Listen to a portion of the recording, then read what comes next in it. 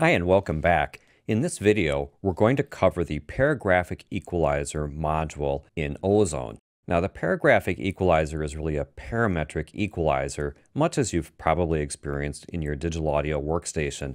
If you look at the screen, we've got up to 8 different bands of parametric EQ, and you can graphically manipulate this. This isn't that unusual, I think, for modern software. You can also change the Q value or the band width of each node by manipulating these handles. And you get on-screen indications of the values as you move these around. So you can do subtle or dramatic boosts, you can do shallow moves, or you can do very tight peaks in these moves. This sort of thing is useful as you're trying to narrow in on frequency bands. Another interesting thing is with a keyboard shortcut, by holding down the Option key on a Mac or the Alt key on a PC, if you click on a node, it will actually solo that node out, as you can see. I'm going to play it back a little bit of the Cavalier King track. I need you to listen though, you and me in Mexico, right? We need oxygen.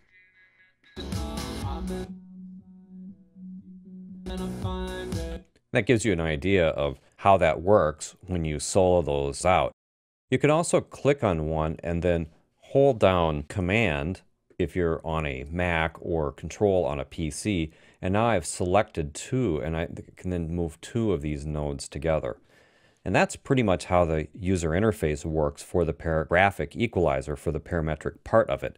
We have a nice reference here for the frequency, and you can see on screen that you can also see the dB and the hertz, or the frequency, wherever you're pointing the mouse. That sort of follows you around. Now, to get into more details about this parametric equalizer, we can hit Show Info, and that brings up a full list of parameters. From here, for each node, as they're numbered here, 1 through 8, I can enable or disable these different bands. And I can also choose the shape of the filter. You can see that currently, for number 1, we've got a high-pass filter, and on number 8, we've got a low shelf filter. These would be pretty typical settings, but let's just take a look here.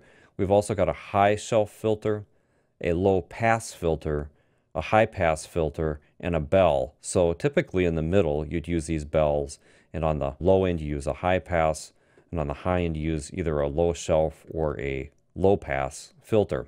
So I'm going to leave it set like this. Now, also within here, we have the frequency, the dB of boost or cut, and the Q setting. You can also drag up and down here, or you can, as I showed before, drag these handles to set the frequency response. Now this filter sounds really good, but it's actually got two completely different settings, as you'll see here. Here we've got a linear phase filter. So as you manipulate it, it's very accurate and very transparent in what it does. It doesn't do things like vintage outboard gear would do, because it doesn't mess with the phasing. There isn't overshoot on the filters like you would typically see, say, on a high-pass filter. So I'm going to show you about that with this setting right here. But first of all, I do want to mention snapshots. Snapshots allow you to take snapshots of the frequency spectrum range. As I play back, you'll see that frequency spectrum superimposed over the parametric equalizer, and that is why it's called a paragraphic equalizer, because we've got that graphic view. I want to point out that snapshots is open and closed by clicking on this button. So if you wind up with this screen here stuck open, you just click it again and that will go away. We're going to cover snapshots and frequency matching in a separate video because it's a topic that's worthy of its own video. But now moving along here, this is the setting that sets the characteristic of this filter. So it's almost like two completely different sets of filters. We've got the digital one, the matching one, which we'll cover in the other video, and analog. So even though Ozone doesn't look like vintage gear, when you kick in the analog mode, it does give you a lot of the characteristics of tube-based equalizers. And you'll see right here, immediately, as soon as I kick that in, as I tweak this cutoff frequency of a high-pass filter, you can see that we get overshoot that gives you a resonant peak. And that sort of thing happens. You can also see it actually cutting the highs there's a resonant peak where it's actually boosting the highs above that point. If we're in the digital version of this filter, it doesn't do that at all. So if you want to get some of that analog character, then you can click in this. And this button is the zoom. This zooms in the magnification, as you can see, around the main area of the screen that you need for setting your frequency response. You can go backwards through these settings by using the control key as you click back, and I believe that works the same on Mac and PC. Now moving along to the stereo button here, I'm going to just hide this. These are the mid-side controls, and in this video series, this is the first time we've encountered the mid-side controls. If we are in stereo mode, then this applies to the center phantom image as well as what's on the stereo spectrum on each channel. If we go into this mid-side mode, we can now manipulate the frequency response of the middle part of the signal separately from the sides. So the best thing to do is just to demonstrate this. I'm also going to point out that this is a bypass and a solo for the mid-band. And so I'm going to play back a little bit more of Cavalier King, and I'll just do a few frequency response manipulations here so you can kind of hear what it sounds like when we're working on only in the mid-band.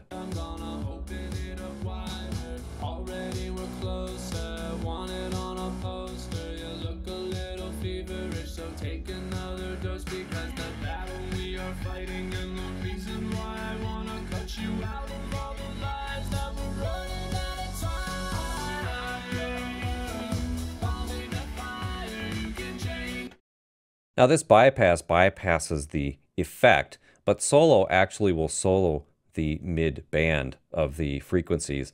This is extremely helpful. Let's do an example now where we activate the sideband. This is the curve we currently have for the sideband.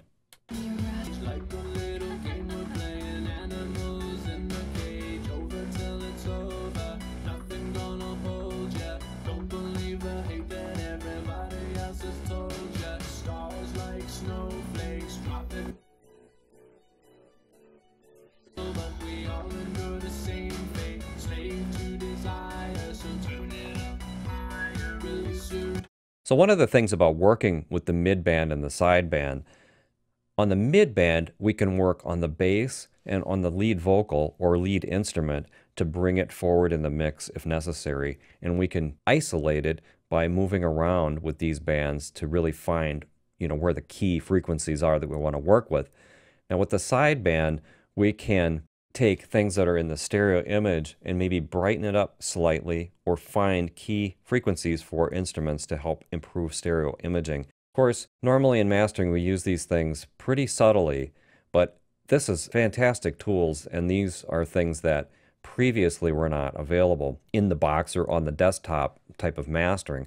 Now a couple of other things we can use to work with mid and side. One, we can couple them together with this button here. That will link the mid and side together, so manipulations will now affect both. The other thing is you can copy your setting from one. So say you had the mid band set up perfectly, you want to apply it to the sideband. If you right click here, you can now copy to side channel. So if I click that now, I've kind of reset them both to the same position, and now I can manipulate that from here. So I think that you will find as you work with this is almost amazing tools that we've got to work with that give us capabilities we just didn't have before in mastering tools.